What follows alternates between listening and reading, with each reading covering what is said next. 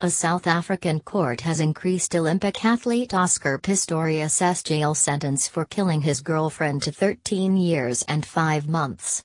Prosecutors had argued that the 6-year term for murdering Reeva Steenkamp was shockingly light. A spokesman for Steenkamp's family said the ruling verified there was justice. Pistorius claimed he shot dead Steenkamp on Valentine's Day in 2013 after mistaking her for a burglar. The Supreme Court of Appeal in Bloemfontein has now given him the minimum 15 years prescribed for murder in South Africa, less time already served. The lower court had justified the 6-year sentence by citing mitigating circumstances such as rehabilitation and remorse.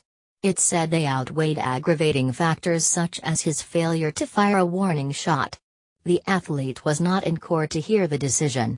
He was initially given a 5-year term for manslaughter in 2014, but was found guilty of murder on appeal in 2015.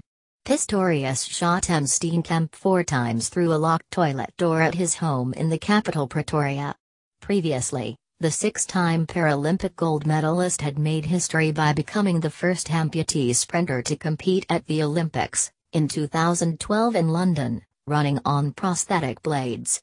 He had his legs amputated below the knee as a baby.